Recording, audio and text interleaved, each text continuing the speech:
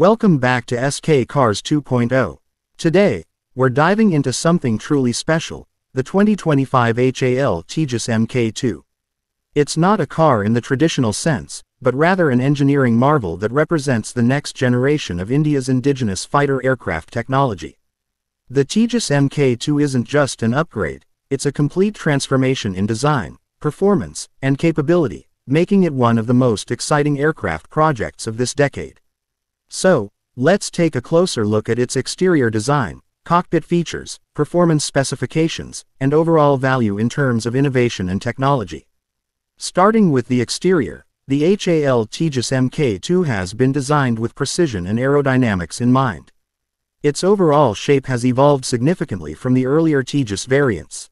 The MK2 is longer, sleeker, and more refined, with a length of about 14.6 meters, which makes it roughly a meter longer than the Tejas MK1A. This increase in size allows for more internal fuel storage, additional avionics, and a larger payload capacity. The aircraft's body is constructed from advanced composite materials, which not only reduce weight but also enhance durability and stealth characteristics. Visually, the Tejas MK2 gives off a more aggressive and futuristic appearance. The airframe now incorporates diverterless supersonic intakes, a design improvement that reduces drag and radar signature while improving overall airflow efficiency into the engine. The nose has been slightly elongated to accommodate a more powerful radar system, while the canopy design offers a panoramic field of view, giving the pilot superior situational awareness. The twin-tail design is absent, as Tejas continues to rely on a single vertical stabilizer, maintaining its compact and lightweight profile. The paint scheme of the MK2 also plays a role in radar signature reduction, with radar-absorbent coatings that enhance stealth performance. From a functional standpoint, every line on the Tejas MK2 has a purpose. The extended fuselage allows it to carry more internal fuel, approximately 3,400 kilograms, increasing its range significantly. The aircraft's wings are optimized for both high-speed agility and stability at lower speeds, making it versatile in various mission profiles. It features 11 hardpoints in total, an upgrade from the previous generation, allowing it to carry a wider variety of air-to-air missiles, precision-guided munitions, and electronic warfare pods.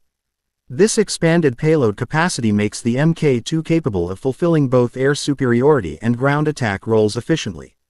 Moving inside, the cockpit of the 2025 HAL Tejas MK2 showcases a complete digital transformation. It's a full-glass cockpit, fitted with large, high-resolution multifunction displays that give the pilot real-time flight data, mission parameters, and radar imagery. The new wide-area display replaces multiple smaller screens, presenting critical information in a single integrated interface. This not only enhances situational awareness but also reduces pilot workload.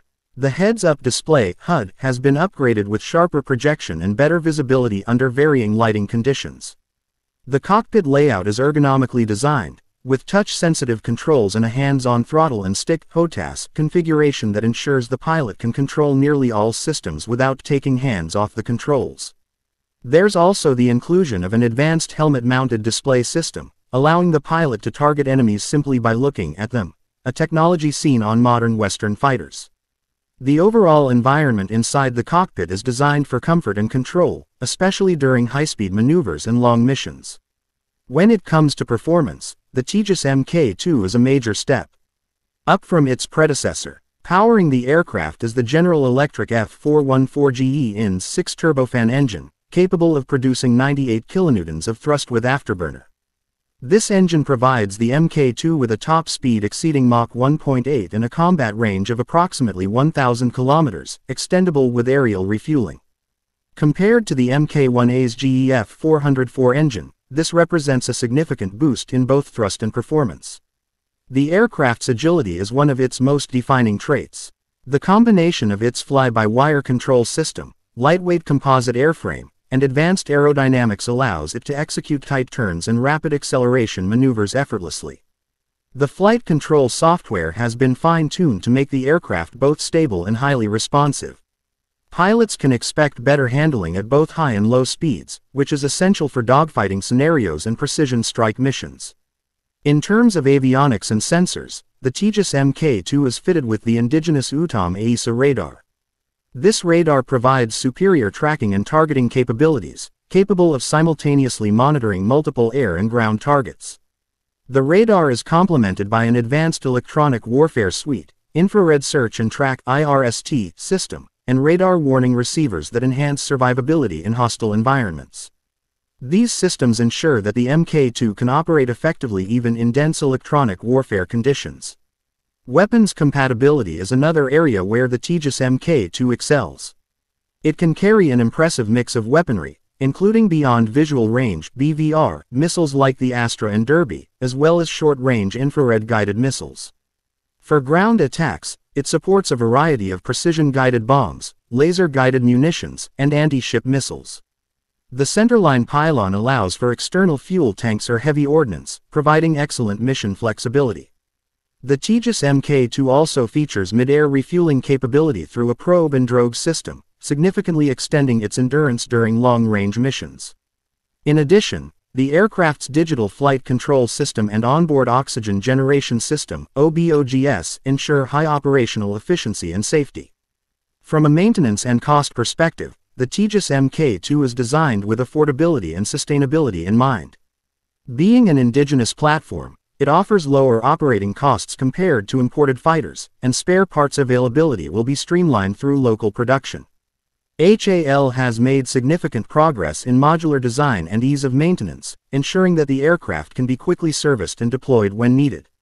When it comes to pricing, while HAL has not released an official figure, the estimated cost of a Tejas MK2 is expected to be around $50 to $60 million US per unit, depending on configuration and equipment. This places it in a competitive range compared to international fighters like the Gripen E and the F-16 Block 70, while offering a higher degree of domestic control and customization for the Indian Air Force. In conclusion, the 2025 HAL Tejas MK2 is not just an aircraft, it's a symbol of technological progress and self-reliance.